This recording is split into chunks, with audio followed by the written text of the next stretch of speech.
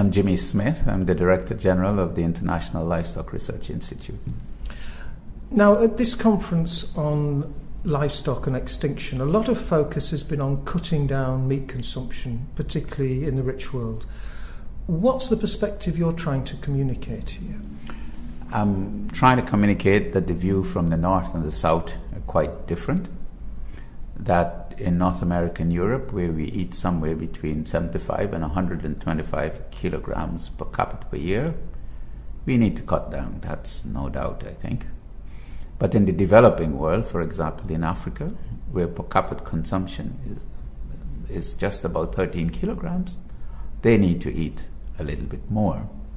And so I'm trying to get the message across that it's not a one-size-fits-all. There are different circumstances in different parts of the world. And in dealing with this issue of overconsumption, environment, and so on, we should not generalize our messages. It should be nuanced in relation to the variable circumstances of people in the developed and developing world. Now, a lot of meat in the rich world is produced in intensively farmed units with a lot of feed brought in, which is spreading in around the world now. What kind of farming systems do you think matter in doing this? It is true that so-called industrial farming is getting into the developing world, and in some places has gotten into a significant way. But it is also true that most of the animal source foods in the developing countries are produced and consumed in those countries, produced by smallholders. So smallholders in Vietnam, India, Pakistan, all over Africa dominate the food chain, particularly in animal source food. And this is their contributions is not only to national food and nutritional security, but also by participating in livestock chains, production chains, value chains. They are able to become commercial farmers and therefore escape their poverty. Small scale, but commercial nonetheless. So it's the work we do is focused on research, on helping people to use their livestock to improve their livelihoods. So what kind of solutions are you able to offer?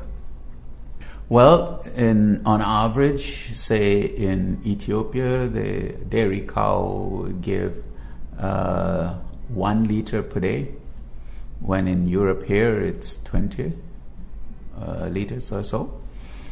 We want to improve the productivity of that dairy cow.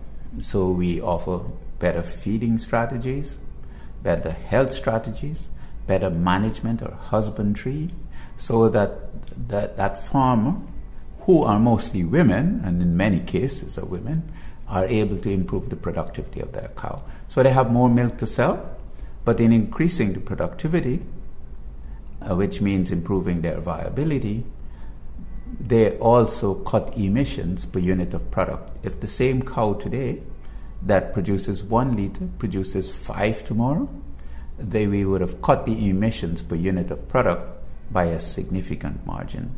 So those are some of the solutions. We do work on policy, we do work on markets and pricing, we do work on animal health, vaccinology development, and so on and so on. So we do the range of livestock issues, but our work is focused on smallholders in the developing world. And is this focusing on the kind of indigenous breeds rather than bringing in the kind of Holstein Friesians which are designed to be housed and given intensive feeding? Very much so.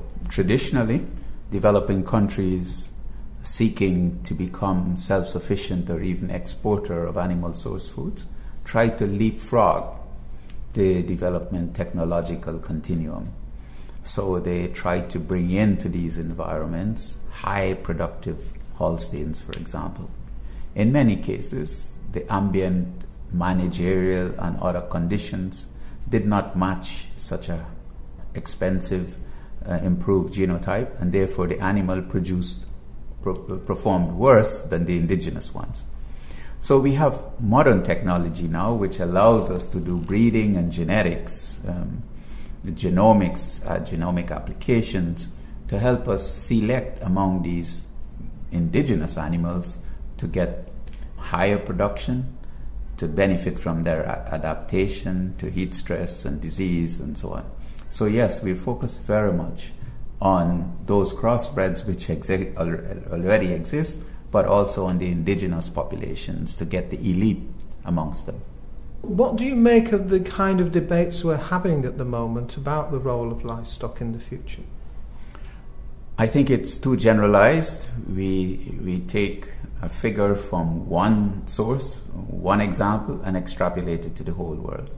And we know, for example, based on our research, which we haven't published yet, but working on, that the emissions factors used to extrapolate from the developed to developing world overestimates what's happening in the developing world. So those kinds of generalizations about how much water and so on, the number for water is taken from feedlots.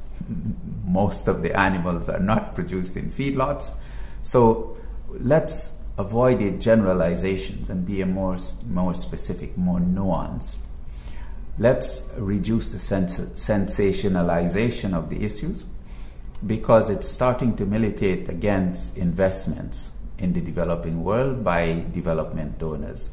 If their publics are so against livestock, they will not invest in livestock in the developing world. That means the opportunity for smallholders to escape their poverty, to benefit from food and nutrition, would be lost, and most of those are women. It militates very drastically against the development objectives that we seek. So really, one of the points you're making is the rich world should focus on the problems it has with its livestock production and sort them out, but not export them unnecessarily into these small farming communities in developing countries. Exactly. Let's not extrapolate to the same to the developing world. It's a more nuanced approach. The issues are real. We want to make all agriculture more environmentally sustainable, including livestock. And so we should deal with that.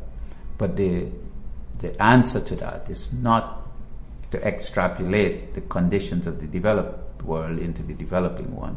And the solutions are often quite different. And one of the other things, I think, is not export the way we've done things in the rich world into those who wish to become better off. Exactly.